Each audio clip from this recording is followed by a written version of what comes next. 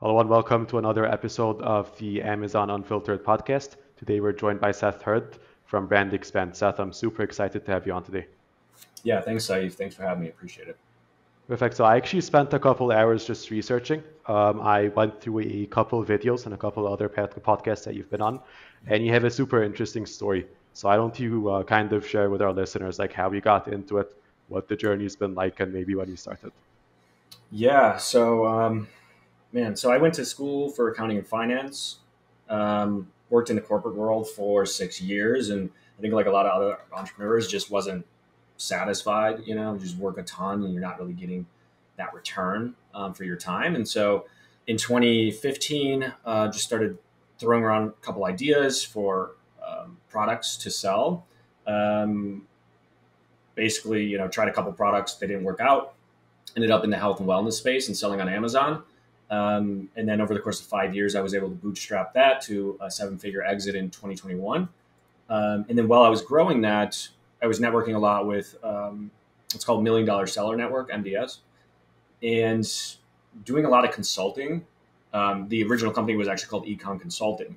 And I noticed a lot of sellers were just having this issue with not being able to drive external traffic to their product listings. They were using uh, stitching together many chat flows, trying to build email lists. Like it was just really chaotic, right? And I knew this too because I was a seller and there was no really good way to get off Amazon traffic. And on other channels as well. I was on Walmart. I'm selling on Etsy now. So just any channel, just getting that traffic is pretty challenging. And so naturally, we just kind of wanted to solve that problem. And so we started Brand Expand. And like many businesses, it started with a network of G Sheets, just trying to do everything we can manually. And we were continually capping out our bandwidth. We could do like 40 to 50 concurrent launches. So the next step was, okay, let's build a software. So as you know, software is extremely challenging, especially for a non-tech founder. So what we thought would take 6 months ended up taking 2 years, considerable upfront investment before we saw any return. And then we launched in December of 21, Brand Expand, and we've been scaling it ever since and building out the technology. So that's kind of the story. Yeah. Right. That's super interesting. So obviously you launched some time ago. It's like 2023 now, so it's almost 8 years ago that you've launched. Almost nine even, considering that we're in November. So things have changed. And since today's like topic of the episode is like Amazon product launches or even omni-channel launches and driving off Amazon or off whatever channel you're using traffic to kind Right. of boost those launches. I thought I'd start with my first question as like, what's the difference between launches like then and now? Like, how have launch strategies changed? What are launch strategies even for like the beginner seller? And how have things like kind of evolved today? Yeah, great question. So, man, back in like 2015, it was really the Wild West on Amazon. I mean, you could buy reviews back then, you know what I mean? So it was really crazy. And so sellers would get super creative with different launch types, buy reviews. You could, spend $1,000 on a super competitive product and rank pretty quickly. You know what I mean? You didn't have to buy at least $10,000 worth of inventory, which is pretty standard today. So you're just able to do a lot more with a lot less back then. And nowadays, you really have to stretch your ad dollars. And as you know, because you're in PPC, internal advertising, you just have to make sure you're constantly optimizing your ads so you get the highest ROAS. And that's really what we're trying to do with off Amazon traffic is find a way to make it cost effective for sellers and easy. You know what I mean? Um, Back then, like I mentioned, stitching together all of these different strategies was extremely complex, and usually you didn't even start to create an external launch strategy until you were seven figures plus because of the the investment and the complexity of it. And we're trying to make that simple for users so they can set up campaigns, have a product launch within 5 to 10 minutes, and be driving that external traffic almost immediately. Right. So when you say external traffic, most people are going to assume like TikTok ads, Google ads, Facebook ads, and that's kind of what I assumed too. We were just chatting before we hit record, and I thought you guys were like a tool for channeling Google ad traffic to Amazon. And Yeah. it turns out you were doing something that's number one, a lot more novel, and number two, from what it sounds like, a lot more like effective than just like driving expensive off Amazon traffic that doesn't always convert that well. So can you kind of explain Yeah. to us like what you guys do, how it works, where the traffic comes from, and how like the individual seller could use it? Yeah, 100%. So that is in our pipeline to enable users to create Google ads, Facebook ads, maybe even TikTok ads. TikTok Shop is now a thing, so that we're thinking about how we can incorporate that. So that is in our pipeline. But right now, um, going back to being able to control your ROAS and your ad costs, we've actually created a customer network. So we have 50,000 plus customers. We're constantly growing that, and we leverage that to drive that traffic. Because if you own the traffic, right, you can get it to the listings for a lot less. And so that's really our primary focus, is building a corresponding, uh, basically a deal network of shoppers, and then using that to funnel to the listings. And again, we can create a much higher ROAS, which we'll talk about, I'm sure, a little bit later. But it's just way more beneficial for the seller. Right. So how does it work from like the point of view of the seller? Like, do I just connect your software and create campaigns? Yeah. How do I decide on like the ACOS? Like, how does that actually work? Yeah, so it's super simple. We work primarily with Amazon sellers, but we do have a lot of omni-channel as well. So let's assume you're on Amazon. You would come onto the software, choose a plan. The plans are based on credits. One credit equals one sale. And then off Amazon, we do what's called review requests. We don't do it on Amazon just because they're very strict about reviews. And those equal one credit as well. So if you're on the expander plan, you get 100 credits, and you can use that towards sales or review requests off Amazon. Um, you import a product. We have an auto import. We don't connect to SP API or any other APIs for marketplaces. We want to be a standalone solution. So our technology will scrape the page and pull in your product details in under 10 seconds, and then once the product's imported, you can create a launch. We have what's called the organic launch type and the promotional launch type. They're two different launch types that the user can choose based on their launch strategy, and they can set that up in 5 minutes. They choose a distribution schedule, how many promotions they want each day. You can do completely custom, do 5 one day, 10 the next, 15, 10, 20, whatever. And then we have an evergreen feature as well that they can turn on that will continue driving traffic, and we don't charge credits on that. And so that's an additional benefit of our mid to high level plans. So yeah, all in all, you sign up, and within 10 minutes, you can have a launch created, submitted to our team. We'll review it pretty quickly, push it to our audience, and you can be getting sales in under 60 minutes. Right. That's interesting. So you buy a certain number of credits each month based Yep. on like how many sales or purchases you need, and then you set the ACOS that you're willing to like actually spend for each sale. And I assume like the higher the ACOS you're willing to pay, the faster those items will move. And then 100%. those go out to the customers that you guys have like kind of aggregated in this list or the site. And then they buy, and every single month your credits like renew, and you Correct. get more sales pretty much. Right. So what Yeah. role does this play then in product launches? Like, am I doing this before running ads to kind of get some traction, maybe get some reviews on my listings? Am I running these side by side? How do I allocate my budget between these? Like, just Yeah, like great. some random questions most sellers would probably be thinking of right now. 100%. Yeah, great question. We're trying to get away from this launch terminology because sellers think that it's only beneficial with new products, which is not the case. We did a comprehensive case study. We've done over 5,000 launches since launching the software in December of 21. So we've had a lot of experience doing product launches. We took 1,000, just of the most recent. We didn't cherry pick or anything. And we dove into that data to see which launches are doing best. And there is significant evidence that honeymoon, so within the first 5 to 6 weeks of the launch, it has much more ranking implications. Those products were on average 140% increase in BSR, which equates to roughly 3 to 5x ROAS. Whereas existing products and even mature products have a little bit, it's just a diminishing return. But even our mature products that were over a year had a 90% increase in BSR on average. So to answer your question, new products, it's extremely beneficial because there is a honeymoon period. The way I explain honeymoon, to sellers is, Amazon's trying to, and all these channels are trying to aggregate as much data as possible, because they don't know how well your product's going to convert using specific keywords or just how desirable the product is. And so they want to get as much data as possible. So they're going to hyper rank you to get that data, and then choose where to rank you in the preceding weeks and months. You know what I mean? And so that's why that period is so beneficial.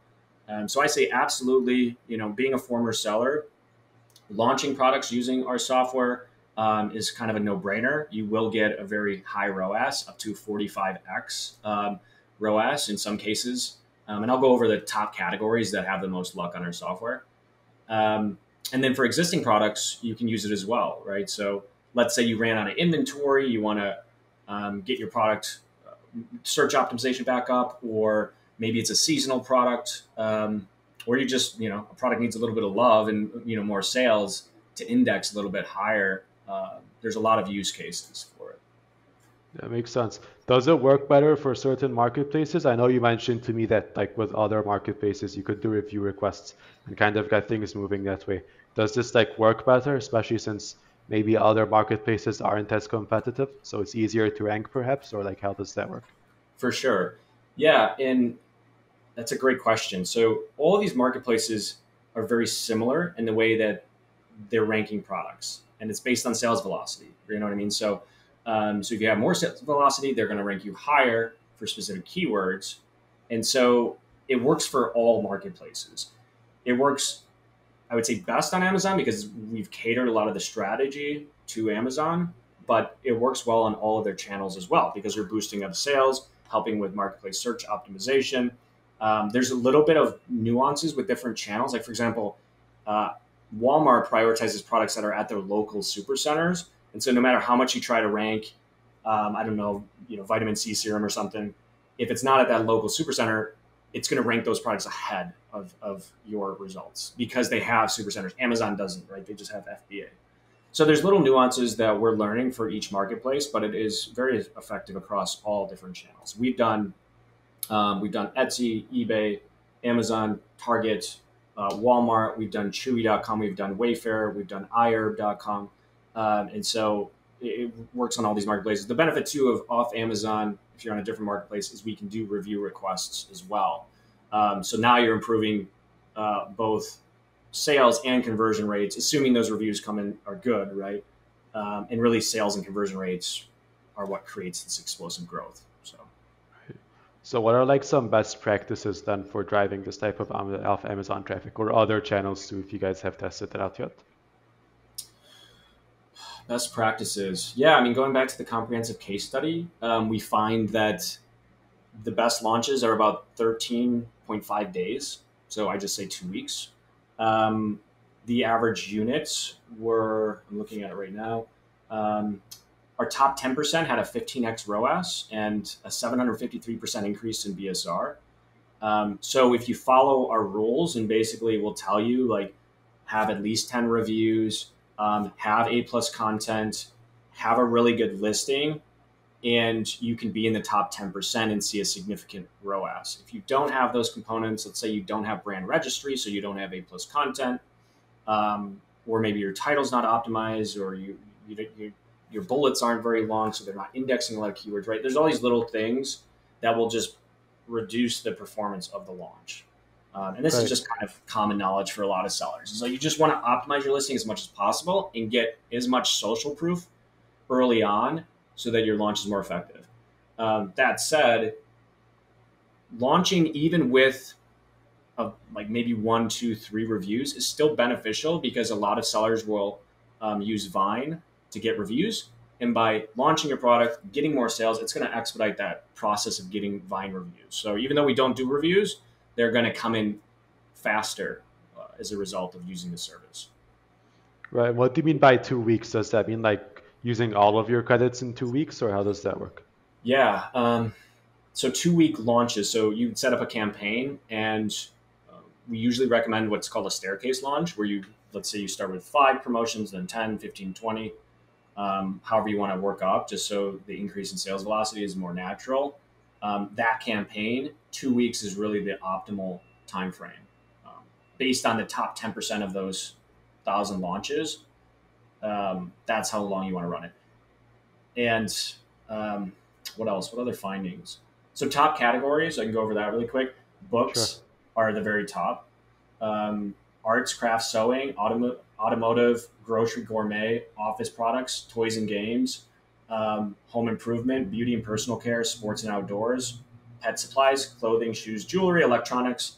Those are all the top um, categories. And it's basically, if you think about, is this product like highly desirable and novel? You know what I mean? And if it is, then it's just going to do way better because our buyer network is going to really gravitate towards that product and want to purchase it and want to talk about it. Right. So tell me a bit more about this staircase launch. So you guys like release a certain number of credits Mm-hmm. every day. So first day is like 5, then 10, Yeah. then 15 to make it look like you're getting momentum, or how does like that affect the launch?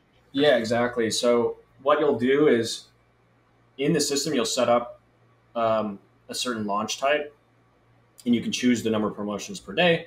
That will release those to our customer network. And so um, ideally, you're going to get what we call 100% sell through, where you schedule 5 and you sell 5, and you schedule 10 and you sell 10. Sometimes that doesn't happen depending on how aggressive the launch is or how desirable the product is.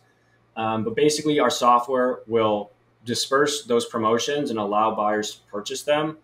And we have what's called a day parting feature. So it's spread out evenly throughout the day.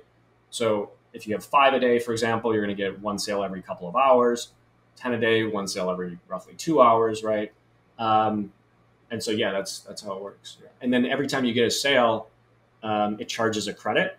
And then it will also charge the product cost times whatever a cost you choose. And so that's the other benefit of having a software is it's very like cash flow neutral, which is very important for sellers, is to not have to spend a significant sum up front. So you can come on and with just paying for the first day's promotions, you can get that launch started. And then our technology will auto charge your wallet every evening for the next day's promotion. So you're never, you know, paying more than a day, for example. Otherwise, you can send wires to us and we give 2% cash back on wire if sellers do decide to do that. Right. And like what effect does that have on organic? So it's just like the takeoff velocity, because kind of what's in my head right now is you guys kind of slowly scale up, then obviously they max out on their credits. So that kind of pipeline of sales coming in Yeah. stops until they renew for next month or they buy more credits. However, it works with like the way you guys have your pricing set up. You guys are like assuming that at that point, the PPC organic will make up for that missing velocity, or like how does that like pan out for sellers? Yeah, that's a great question. So, if a seller runs out of credits, we have what's called a credit overage, which is usually $1 more than what we would charge. So, for example, the expander plan is $3.95 a month for 100 credits, which is a $3.95 per credit. If you exhaust all of those, it will charge $4.95 for an overage credit. We're not going to cut off your campaign because that's going to be really detrimental. So the seller would just pay the overage credits in the event that they ran out, or they can get on a higher plan. Um, and then the best practice really is exactly what you said. You want to build up the sales velocity with the launch and then kind of do like a reverse staircase on the back end and then turn on our evergreen feature, which will continue driving up to 10 sales per day, which is where we max out because we don't want the evergreen to be another launch. We just want it to supplement sales after the launch ends so we don't have that inevitable drop in sales velocity. But at that point, you would ideally flip on PPC. Let's say you have more reviews coming in, you're indexing for keywords more, so your PPC should drop down, and you can offset the cost of the product launch with higher PPC efforts. And then if you want to take it a step further, you can create what's called a promotional launch, which allows the user to create single or group claim codes and disperse those to our network. And that's really more of a sustainable launch, is just releasing a couple single-use claim codes to our audience every day to keep that traffic coming in really indefinitely, just to maintain that ranking. Right. So what's the difference between evergreen and the regular launch then? Because at least for me, it sounds kind of similar with the units coming Yeah. in from the shopper network you guys have set up. Yeah, great question. So the regular launch is, going to consume credits. That's really your main focus is, let's say you do 2 weeks, you build up sales velocity. And then the evergreen is something we spent a lot of time building because it was it was just a high requirement from a lot of our sellers. And me being a seller, I knew that if you stop a launch abruptly, rank drop is inevitable because you're cutting off that additional sales velocity. And so we want to find a way to continue driving traffic without charging the seller for credits. And that's what the evergreen feature does. So sellers that maximize that feature can reduce the cost per credit by 50% every month by leveraging that feature. And that's on our expander, master, and our enterprise plans. Right. That makes sense. That makes sense. And So by the way, like one, sure. yeah, really quick. You can use up to 50% of your initial promotions up to 10 per day. Those are the limitations with evergreen. So let's assume you have a 100 unit launch. You can do additional 50 units on the back end as evergreen, up to 10 per day. Uh, yeah. Right. That's interesting. So like Yeah. what is it the right and wrong time to use this type of traffic? Like what type of seller should or should not be using this? And what Yeah. type of launch will or won't benefit from this? Yeah. Great question. The best time is going to be new products. Um, there's really not a wrong time. There are products that historically haven't done as well. Um, so I'm looking over here, like shoes and handmade products don't have that much success. Um, when not to use it. There's really, again, and I'm not just saying this, there's really not a time where you shouldn't be using it, but there are times where you're going to get more of a benefit. And that's the top categories that I mentioned, newer products, products that have optimized listings. It's going to be most beneficial for those. If you're lacking those, if you don't have social proof, if you don't have A plus content, your listing's not optimized, you can launch, but you're not going to see a significant ROAS, right? It might be break even, or you might even lose money if you don't have all your ducks in a row. Right. Are there any big mistakes to avoid besides like what we already mentioned out listings and bullet points and like keywords to index for? Yeah, I actually created a top 30 mistakes doc. If any of the listeners want that, reach out to me at seth@brandexpand.io. And I have this doc where I created 30 mistakes that sellers make. But yeah, I mean, there's a lot of different ones. The biggest one we see is not enough inventory, right? The last thing you want to do is get your product ranked towards the top of Amazon for your, primary, secondary, tertiary keywords, and then run out of inventory. And most sellers know that it's extremely detrimental because you lose the sales velocity and you're basically telling Amazon, hey, I can't keep this in stock. And they're not going to even after you come back, let's say you push 2 months worth of inventory, it's not going to rank the same. So I can't emphasize that enough to make sure you have enough inventory. And what I tell sellers is, look at the top three. If you're looking to get to the top of the search results, look at your top 3 competitors. There's a Helium 10 plugin that shows estimated sales velocity, and then just divide that by 3, right? And so if all your competitors are doing, let's say, 20,000, 10,000, 5,000, that's 35,000 divided by 3 is what, like 11.5. So get 11,000 units stocked if you're really serious. One of the most successful launches we've ever done. This is a while ago, so I'll just say the product was these fidget poppers. Those weird things that people carry around. This individual stocked 50,000 units before the holidays. This was like Christmas of 21. And he had to stock another 100,000. So in total, we pushed, not through our software alone, mostly organic, but we were able to push roughly 150,000 units during the holiday season. It was insane. And I looked even 2 years later. I looked a year and a half, 2 years later. I looked at the listing and it was still number 1 in that category. So launching effectively in the beginning is probably the single most important thing a seller can do. So you have to nail it. And if you nail it, it's going to pay dividends for years. Right, that's interesting. Super Yeah. interesting. So kind of as a closing question here, you've probably seen more of the other marketplaces or channels that most of us have, just because you've launched on so many of them. You guys have probably done thousands of launches by now. So like, what are the other channels like? Where's the opportunity at? Obviously, it depends on different like categories and different type of products and different like average selling prices. But in order of, for the average seller, like the most opportunistic or like biggest marketplace, or a marketplace you're going to see like good ROAS or margin, to least important, like where would you rank these in terms of a seller just looking to expand off Amazon right now? Yeah, man. I have a lot of thoughts. I'm rooting for Walmart. I always have been. I get a lot of pushback because they just can't seem to deliver. Amazon just has superior technology with their fulfillment capabilities, and so Walmart's just always trying to catch up. I actually talked with a seller recently that worked for Walmart back in the early 2000s, and it was like taboo to talk about e-commerce. Like they literally didn't want to acknowledge it, and then of course the inevitable, and they're like, shit, now we got to play catch up. So they're constantly just playing catch up. The benefit of Walmart is really big products have a fraction of the reviews. So if you type in like yoga mat, for example, you're going to see 50 to 100,000 reviews for products on Amazon. You can't compete with that. Like unless you have $1 million to throw at the product. On Walmart, you might see 50 to 100 reviews. And so it's kind of like Amazon was in 2012, where there's just nobody really on there. And so I tell sellers, like, listen, nobody really knows if Walmart's going to be able to catch up. What we do know is by 2040, 95% of people are going to be shopping online. And so if they don't pivot, they're going to become obsolete, right?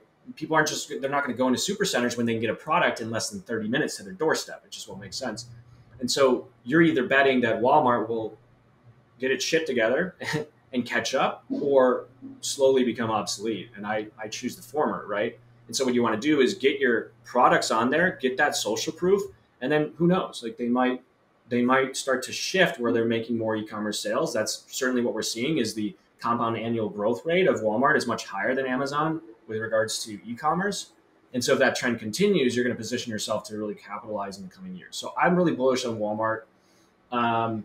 Target is it's hard to get into the Target marketplace. I haven't heard a lot of great feedback for Target, to be completely honest. But I would say if you're a huge brand, it's certainly worth a try to get in there and go through the application process. Etsy is super challenging because there's so many sellers. Like we think like 1.5 million third-party sellers on Amazon. There's like 9 million on Etsy. It's just insane. But the margins are much higher. So if you can capture, and the conversion rates are extremely low. Like I thought something was wrong with our products to get like 0.5 to 1% conversion, but that's actually pretty good on Etsy. Yeah, it's wild. So you have to get way more people, way more traffic. It's actually much harder to get sales on Etsy because it's just, there's so many products. But if you have something unique, novel, something crafty that you've created, if you can scale that process and do like print on demand or drop shipping with something creative, Etsy is definitely a place you want to be. The growth of Etsy has been insane since the pandemic. So that's definitely a promising marketplace. It's heavily female, so female entrepreneurs typically sell on Etsy. So it just depends. Products. Target has a lot of repeat customers, like they're the highest repeat customers. And so if you sell something like home goods or something that's really appealing to that target demographic, Target might be good, right? So I'm super bullish on omnichannel because we see this FTC lawsuit against Amazon. 19 states coming after Amazon. Amazon's a juggernaut, and I do believe that they're engaging in monopolistic and anti-competitive behavior, and they're either going to have to stop that or something is going to happen. And so if history repeats itself, other marketplaces will start to take that market share. It's just inevitable. And so position yourself on the marketplace that makes sense, and then try to capitalize on what I believe is an inevitable shift to omni. Right. This is kind of a spicy question, but who do you have your money on in like the marketplace stores? I have my own opinion on this, and I think most like other marketplaces are going down, but I'm curious to hear your thoughts first. Man, Amazon's going to be the leader. There's no way, at least what I'm seeing now, there's just it's going to be very, very difficult for anyone to catch Amazon. There will be a shift where they're going to lose market share for the reasons I stated and then other reasons, but they're always going to be a leader. In terms of second, man, Walmart has what, like 62,000 supercenters. And so if they're smart and they figure out which supercenters would be more suitable for fulfillment centers, close them down, or at least make half of them a fulfillment center, automate that process so they don't have some guy go walk back and try to find a product and put it in a box, right? Figure out how to automate that much better.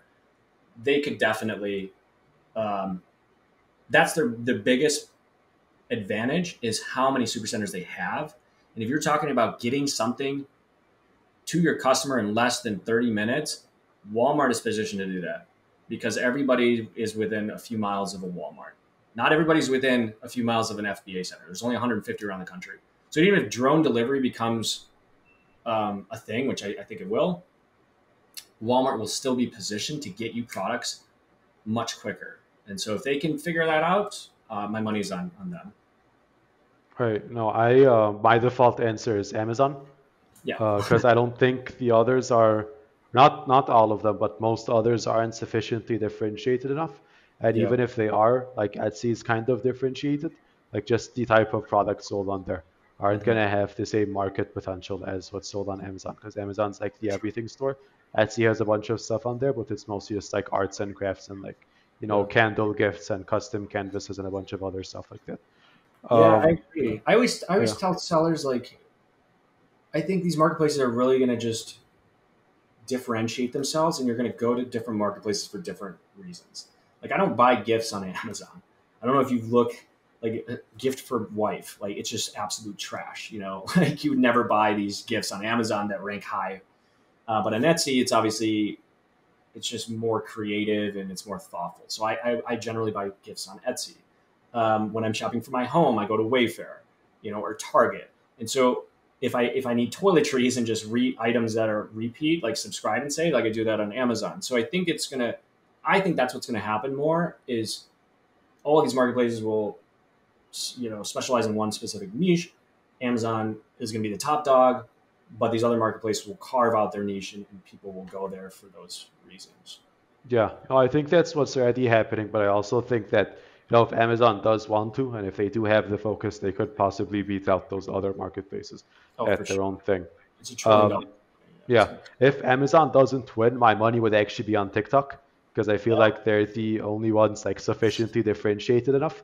Because yeah, what I try to look at when assessing ideas, like, is what's possible this year that wasn't possible like last year or a couple of years ago, and yeah, what people emulating Amazon are trying to do has been possible for like 2, 3 decades. I think that's how long Amazon has been open, probably 3 decades or even 4 decades. So, they're just trying to copy them, and you can't beat someone by copying them. But if you look at something like China, China has like a huge, huge like social commerce market. Like people are buying from those live video chats. I've always found it weird. I just saw like this news article about an influencer that just like picks up products like this, puts it down, and people are just buying like 6 figures worth of the products that they pick up. So I it's think so, it's huge there. I think it can be huge like in the US like in the Western world too, because I don't think people operate differently. Like obviously there are cultural nuances, but I think if people are buying from people there, I also think it might happen here. And the aspect of like why is this only possible now is because in the US we didn't really have like what's it called, like an aggregation of how do I name an aggregation of like people on one platform, like sharing video content, and just like people with their own like live audiences that just go live and they get donations and stuff. I don't think we've had that. Obviously, we had different social networks like Instagram, Facebook, YouTube, but I think TikTok is special in its own way, and I think it's probably closer to the playbook they're running in China. And I think China's like social commerce market is like huge. So I yeah, think this is probably where I'd put my money on if it's not Amazon. But for now, I'm like defaulting with Amazon. yeah. I agree with all that. It's crazy. We look back when joined Facebook in 2005. I feel super old saying that, but like our generation, our parents' generation, like we go on social media sites to socialize. We don't do shop. That's why Facebook ads were always trash when you're driving Facebook to Amazon because people aren't in the mood to shop. But it seems like the younger generation wants to shop while having that social experience. You know what I mean? It's interesting. It's super interesting. But I saw an email come through, and somebody was saying like, I forget, it was like 60,000 a day they were making on this TikTok shop item. It was just like some hairbrush or something weird. Yeah. I agree, man. There's so much potential with that. Um, and then what's the other one? Temu. Temu's disrupting the space big time. Like if I What's was Amazon, Timo? I'd be pretty worried about that because they're basically What's Timo? taking Temu. Yeah. Temu is the Chinese company that they had the Super Bowl commercial. They're like shop like a billionaire. Fucking terrible ad, but it's basically Amazon products because it's all Chinese manufacturers, but it's dirt cheap. So they're going direct from manufacturer to consumer versus Amazon or third party seller, which is the middleman. And so they're able to sell these products like, a smartwatch for like $10. The only drawback is A, quality is inferior. And then B, is just the shipping is like 2 weeks because it's coming overseas. But anybody who doesn't need something now and wants something for like 80% less than what it is on Amazon would go to Temu.